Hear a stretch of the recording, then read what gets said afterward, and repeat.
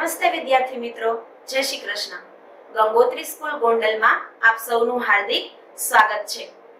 આપણે ચેપ્ટર 1 ઈંટોની ઇમારત વિશે માહિતી મેળવતા હતા। ગયા લેક્ચર્સમાં આપણે તમારા પાઠ્યપુસ્તકમાંથી ઈંટોની ઇમારત વિશે પીપીટી દ્વારા સમજ્યા। આ ઉપરાંત ઈંટની રેખાકૃતિ દ્વારા આપણે તેના ખૂણાઓ, તેની કિનારીઓ, તેની બાજુઓ વગેરે વિશે માહિતી મેળવી તથા ઈંટોની વિવિધ પેટર્નના ચિત્રો પણ જોયા। આ ઉપરાંત ઈંટોને લગતા કેટલાક ત્રિરાશિના દાખલાઓ સમજ્યા। સરવાળા, બાદબાકી, ભાગાકાર વગેરે દાખલાઓ આપણે સમજ્યા। આજના આ લેક્ચર્સમાં આપણે ઈંટોનું જે આખું ચેપ્ટર આપણે ભણ્યા તેનું રિવિઝનના ભાગરૂપે પ્રેક્ટિસ વર્કના કેટલાક દાખલાઓની સમજ મેળવીએ। તો ચાલો શરૂ કરીએ। આપણે પ્રશ્ન 1, નીચેની ખાલી જગ્યા પૂર્ણ કરો।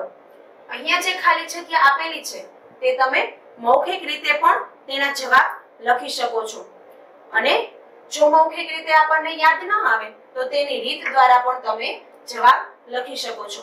આપણે બંને રીતે કરીશું। સૌથી પહેલા હું તમને મૌખિક રીતે સમજાવીશ અને ત્યાર પછી તેની રીત દ્વારા સમજશું।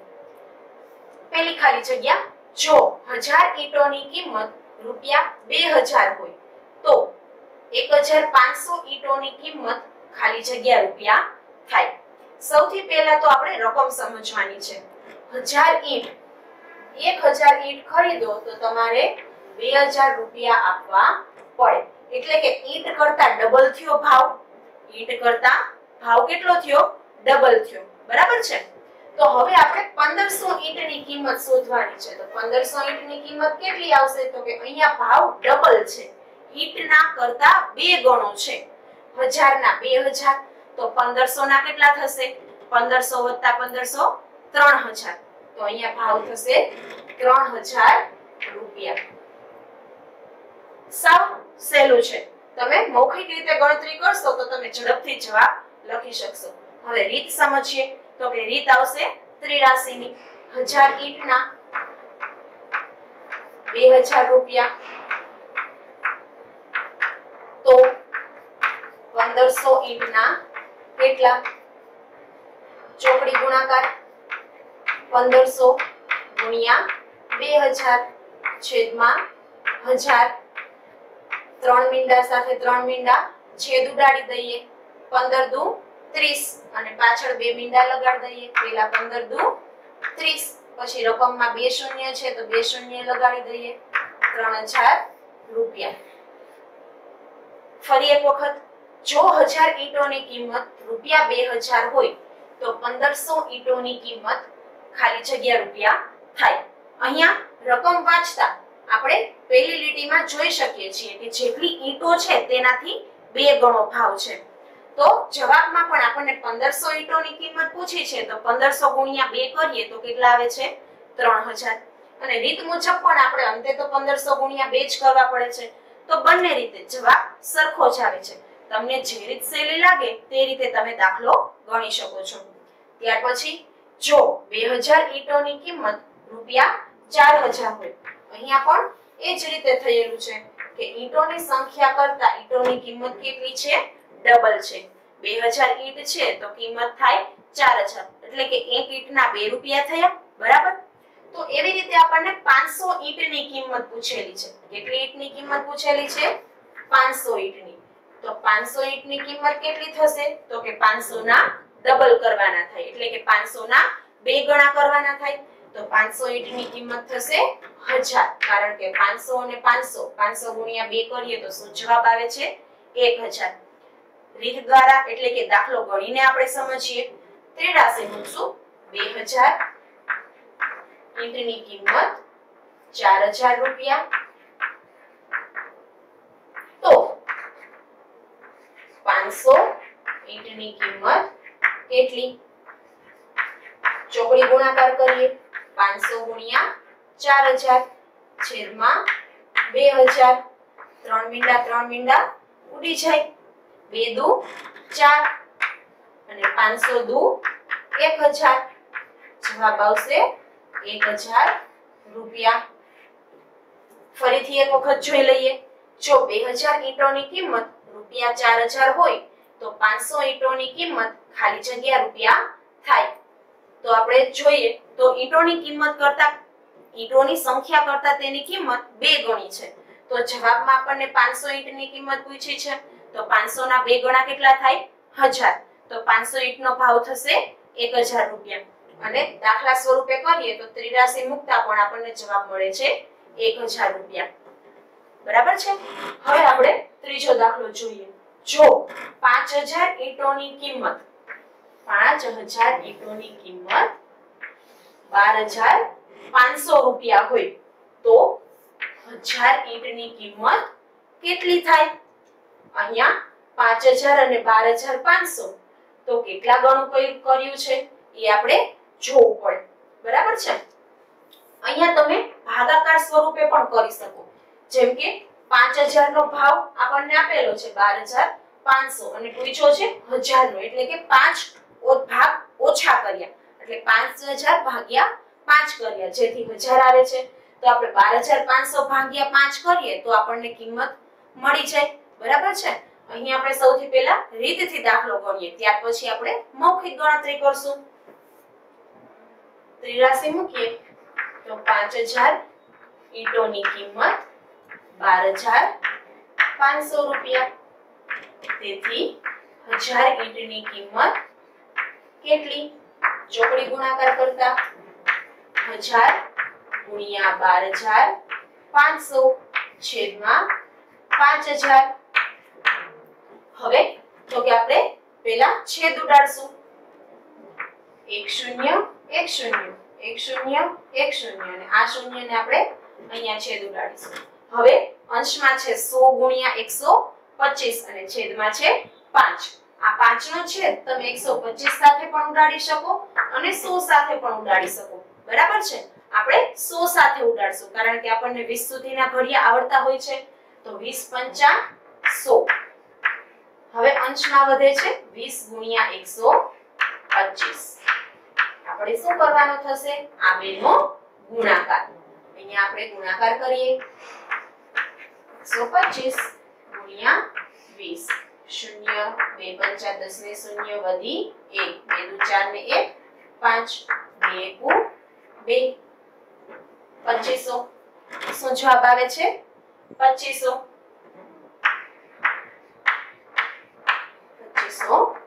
રૂપિયા.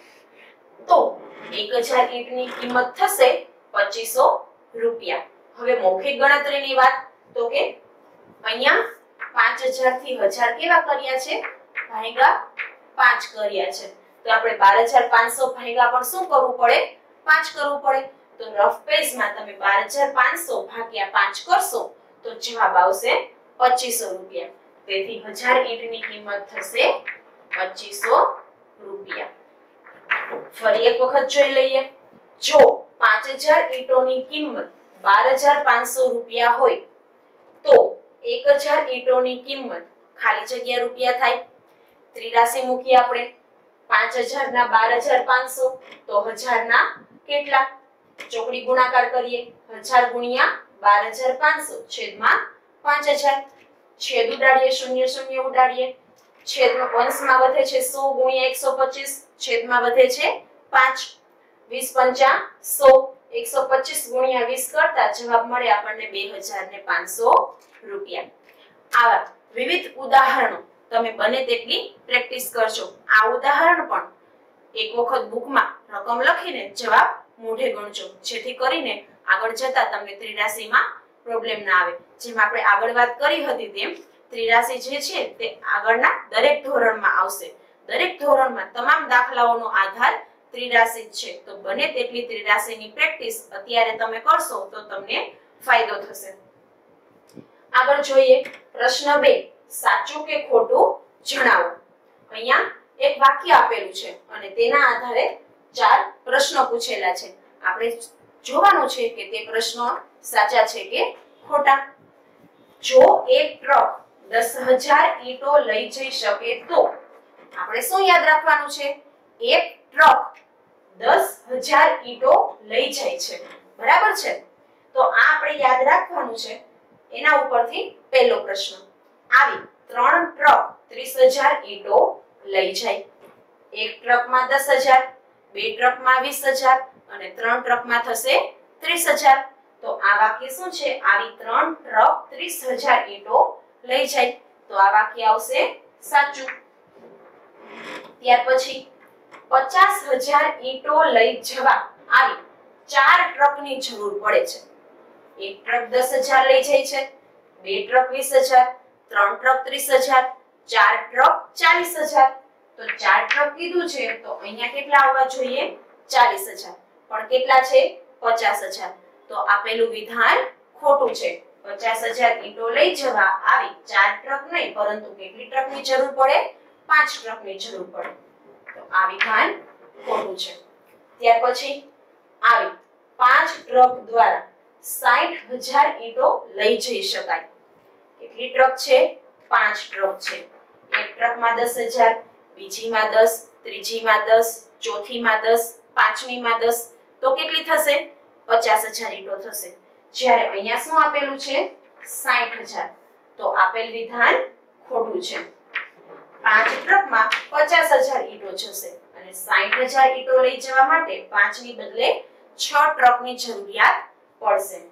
ત્યાર પછી જોઈએ 1 લાખ ઈંટો લઈ જવા માટે 10 ટ્રક પૂરતી છે. હવે સૌથી પહેલા તો આપણે સંખ્યા વાંચતા શીખવી પડે. આપણે બેઝિક લેક્ચરમાં સંખ્યાના સ્થાન વિશે ચર્ચા કરી હતી. ફરી એક વખત અત્યારે આપણે યાદ કરી લઈએ. સંખ્યા વાંચવાની શરૂઆત હંમેશા છેલ્લા અંકથી કરવી.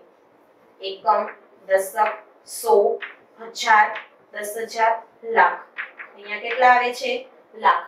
તો આ થશે 1 લાખ. બરાબર છે? અહીંયા સંખ્યા હોત તો આ બે સંખ્યાને સાથે વંચાત, આને પાછી અલગથી વંચાત અને આ બે સંખ્યાને સાથે વંચાત. અહીંયા લાખ છે તેથી આ સંખ્યાને વંચાશે 1 લાખ. 1 લાખ ઈંટો લઈ જવા આવી 10 ટ્રક પૂરતી છે. તો આપણે જોઈએ તો 10,000 ઈંટો લઈ જઈ શકે છે એક ટ્રક. તો 10,000 ઈંટો એક ટ્રક, 20,000 બે, 30,000 3.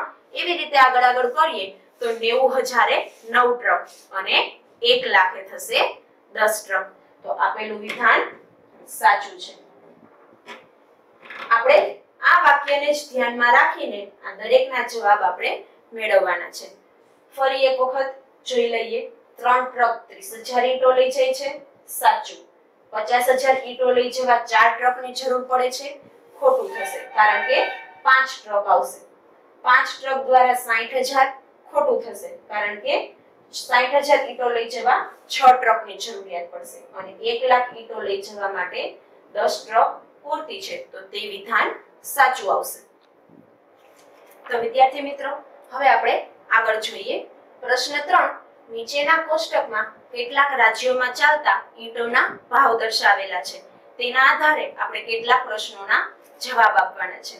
અહીંયા કોષ્ટકમાં આપણને ઈંટોનો ભાવ 1,000 લેખે આપેલો છે. એટલે કે 1,000 ઈંટની કિંમત આપેલી છે. તેના આધારે જરૂરિયાત મુજબની ઈંટની આપણે 83 ની મદદથી કિંમત શોધવાની છે. જેમ કે ગુજરાત રાજ્યની અંદર 1,000 ઈંટના 12,000 રૂપિયા છે. ગુજરાતમાં જો તમે ઈંટ ખરીદો છો, 1,000 ઈંટ ખરીદો છો તો તમારે 12,000 રૂપિયા ચૂકવવા પડે. તેવી જ રીતે મહારાષ્ટ્રમાં 14,000 રૂપિયા, કોલકાતામાં 8,000 રૂપિયા અને ચેન્નઈમાં 9,000 રૂપિયા. બરાબર.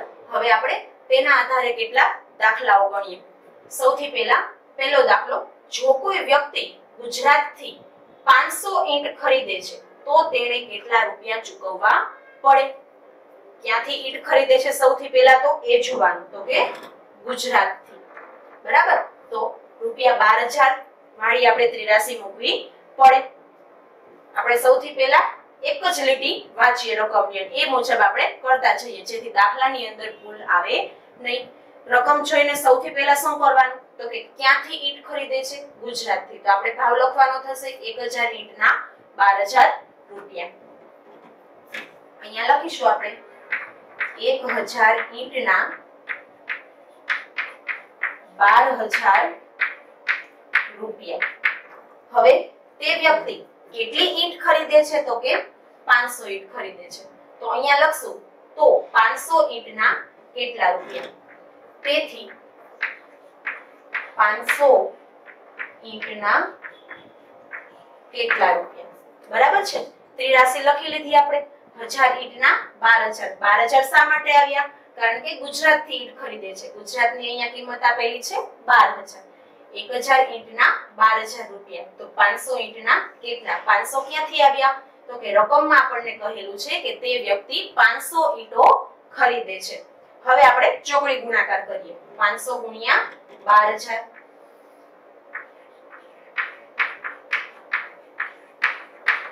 છેદમાં 1000.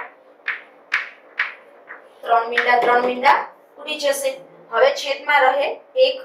1 નો કોઈ પણ સાથે ભાગાકાર કરો તો જવાબ તે જ આવવાનો છે. એટલે આપણે ફક્ત અંશનો જ ગુણાકાર કરવાનો થશે. ચાલો સૌથી પહેલા આપણે શું કરીએ? આંકડાનો ગુણાકાર કરીએ. 12 × 5 = 60 અને 2 મીંડાના 2 મીંડા એમનેમ 6000 રૂપિયા. જવાબ ફરતે કરી લઈએ બોક્સ. જો કોઈ વ્યક્તિ ગુજરાતથી 500 ઈંટ ખરીદે તો તેને 6000 રૂપિયા ચૂકવવા પડે. બરાબર. હવે આપણે જોઈએ બીજો દાખલો. જો કોઈ વ્યક્તિ મહારાષ્ટ્રથી 2000 ઈંટો ખરીદે તો તેને કેટલા રૂપિયા આપવા પડે? સૌથી પહેલા તો એ જોવાનું કે ઈંટ ક્યાંથી ખરીદે છે? મહારાષ્ટ્રથી. મહારાષ્ટ્રની ઈંટોની કિંમત શું છે? તો કે 1000 ઈંટના 14000 રૂપિયા. તો અહીંયા હું પહેલા લખીશ 1000 ઈંટના 14000 રૂપિયા. તેથી હવે તે વ્યક્તિ કેટલી ઈંટો ખરીદે છે? 2000. તેથી 2000 ઈંટના કેટલા રૂપિયા? હવે આપણે શું કરીશું? ચોકડી ગુણાકાર. બરાબર. 2000 ગુણ્યા 14000. 2000 ગુણ્યા 14000 છેદમાં 1000. છેદ ઉડાડીશું. 3 મીંડા ઉડી ગયા. બરાબર. અંશમાં શું બાકી રહ્યું? તો કે 14 ગુણ્યા 2000. પહેલા આપણે જવાબ મેળવવા માટે શું કરીશું? અંકોનો ગુણાકાર કરીશું અને ત્યાર પછી રકમમાં જેટલા શૂન્ય છે તેટલા શૂન્ય આપણે જવાબમાં પાછળ ઉમેરી દઈશું. 14 × 28. 1 2 3 શૂન્ય છે. તેથી અહીંયા પણ આવશે 3 શૂન્ય. જવાબ ઉપર કરી દઈએ બોક્સ. કેટલા રૂપિયા ચૂકવવા પડશે? 28000 રૂપિયા. બરાબર છે. ત્યાર પછી ચેન્નાઈ અને કોલકાતાથી લીધેલ 500 ઈંટોની કુલ કિંમત કેટલી થઈ? હવે મિત્રો આ દાખલામાં ખાસ ધ્યાન આપજો. આ બંને દાખલા કરતા આ દાખલો થોડો મોટો છે કારણ કે અહીંયા આપણને બે રાજ્યની વાત કરવામાં આવી છે. એક છે ચેન્નાઈ અને એક છે કોલકાતા. તો આપણે વારાફરતી કરશું. પહેલા આપણે ચેન્નાઈ માટે જોઈએ. ચેન્નાઈ માટે. બરાબર છે. ચેન્નાઈ માટે આપણે ત્રિરાશી મૂકીએ તો ચેન્નાઈમાં શું ભાવ છે? 1000 ઈંટના 9000 રૂપિયા. હું અહીંયા લખી લઉં 1000 ઈંટના 9000 રૂપિયા. તેથી કેટલી ઈંટો ખરીદે છે? તો કે 500 ઈંટો. બરાબર. તો 500 ઈંટના કેટલા? આપણે ચોકડી ગુણાકાર કરીએ. 500 ગુણ્યા 9000 છેદમાં 1000. હવે આપણે શું કરીશું? તો કે છેદ ઉડાડીશું. પહેલા શૂન્ય છે તો શૂન્ય શૂન્યના છેદ ઉડાડી લઈએ. 3 શૂન્ય ઉડી જાય. જવાબમાં વધશે 500 ગુણ્યા 9. 5 × 9 = 45 અને રકમમાં કેટલા શૂન્ય છે? 2. 4500 રૂપિયા. બરાબર. આ થશે ચેન્નાઈ માટે. હવે આપણે શેના માટે શોધવાનું થશે? કોલકાતા માટે. અહીંયા લખું છું હું કોલકાતા માટે. હવે કોલકાતામાં ઈંટોની કિંમત શું છે? તો કે 8000 રૂપિયા. 1000 ઈંટના 8000 રૂપિયા. અહીંયા લખીએ 1000 ઈંટની કિંમત બરાબર 8000 રૂપિયા. તેથી કેટલી ઈંટો ખરીદે છે કોલકાતાથી? 500 ઈંટ. તેથી 500 ઈંટના એટલે કે 500 ઈંટની કિંમત બરાબર કેટલી? ચોકડી ગુણાકાર કરીએ 500 ગુણ્યા 8000 છેદમાં 1000. હવે શું કરશું આપણે? શૂન્ય શૂન્ય ઉડાડી દેશું. બરાબર? અહીંયા 3 શૂન્ય 3 શૂન્ય ઉડી જાય. અંશમાં વધે છે 500 ગુણ્યા 8 એટલે કે 5 8 40. 2 શૂન્ય ઉમેરાય તો શું થશે?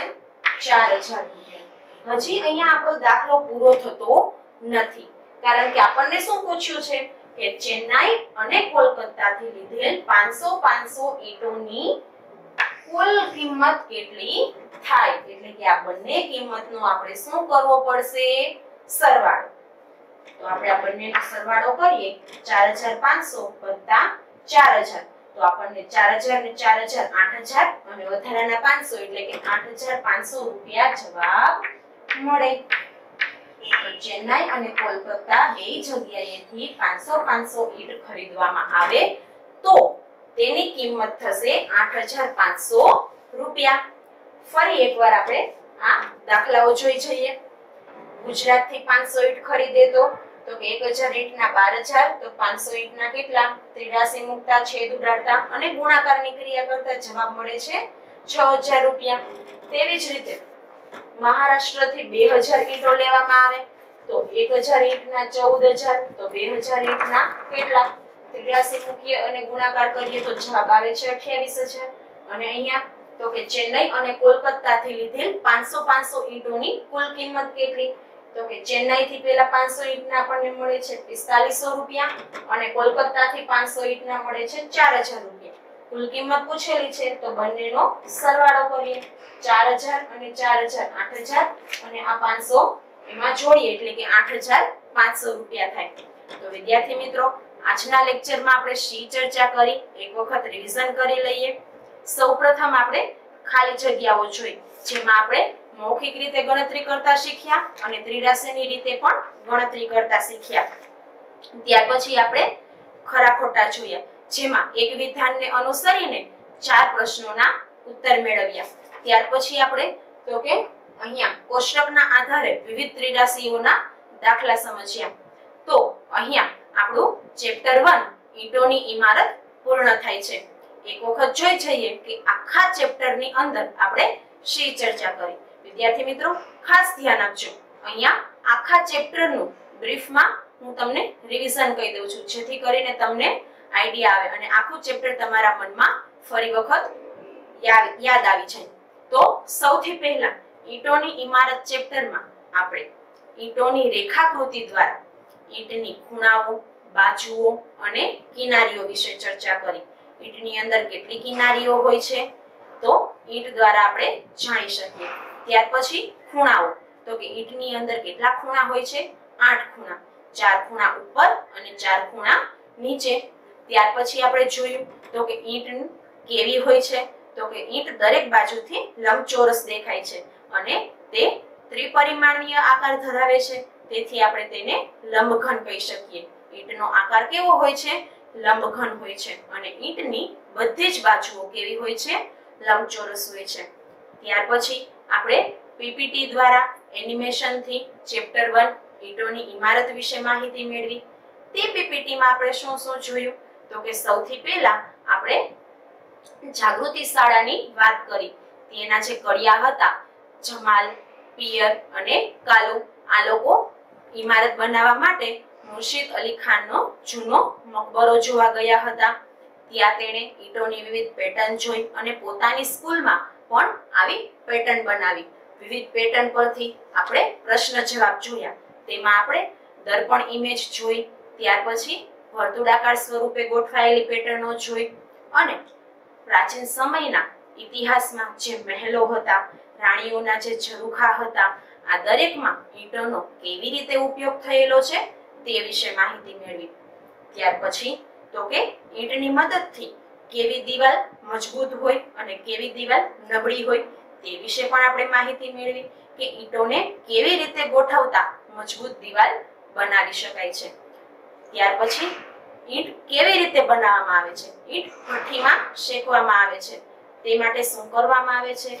તો કે સૌથી પહેલા જમીન ખોદીને માટી કાઢીએ, તેમાં પાણી મિક્સ કરીએ અને ત્યાર પછી ગારો બનાવીએ છીએ. આ ગારાને ખૂંદ્યા બાદ તેને બીબામાં ઢાળીને ઈંટ બનાવવામાં આવે છે. આ ઈંટને સૂકવીને ત્યાર પછી ભઠ્ઠીમાં શેકવામાં આવે છે. આવી રીતે તૈયાર થાય છે ઈંટ.